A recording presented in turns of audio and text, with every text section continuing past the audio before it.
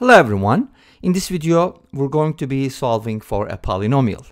So p of x is a polynomial and we are given an equation p of x divided by p of x minus 1 equals x over x minus 4.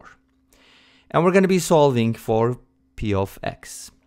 Now let's go ahead and first cross multiply, and we're going to turn this into x minus 4 multiplied by p of x, and that equals x times p of x minus 1. Awesome.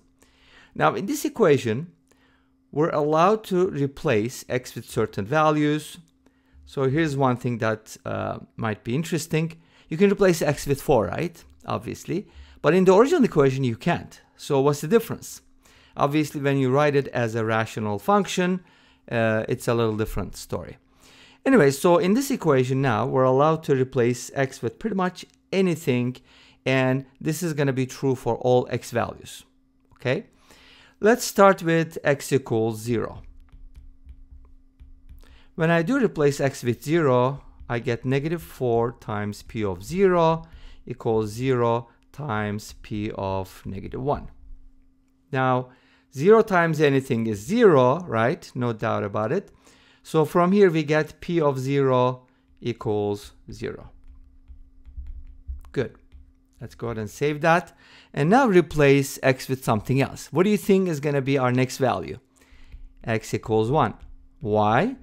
Because x equals 1 is going to work on the right hand side, is going to give us p of 0, which we already know, and it's going to give us something else on the left hand side. So replace x with 1, you get 1 minus 4, like this, which is negative 3, p of 1 equals x, which is 1, times p of 0.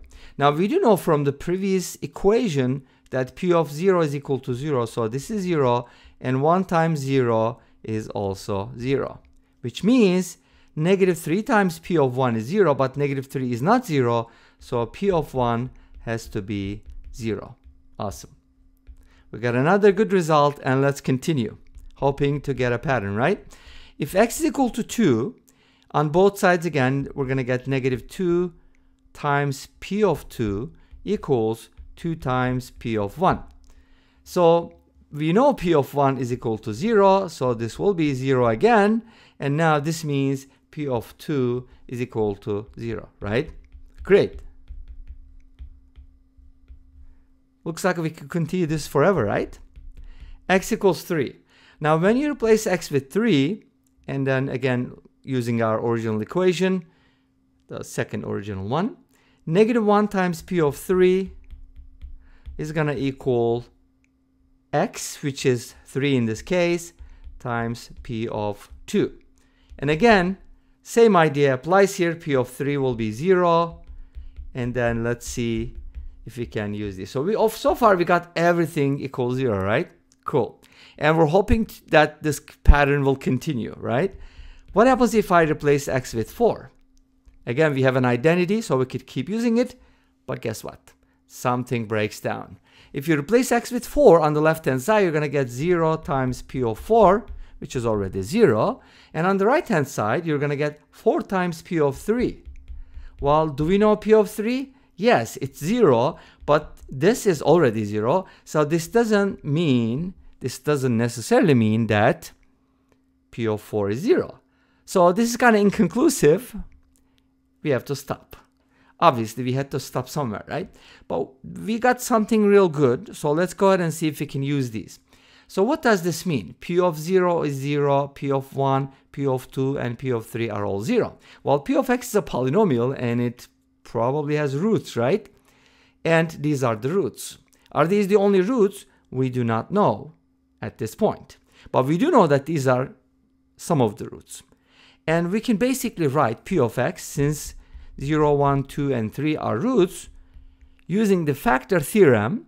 We can basically write this as x times x minus 1 times x minus 2 times x minus 3.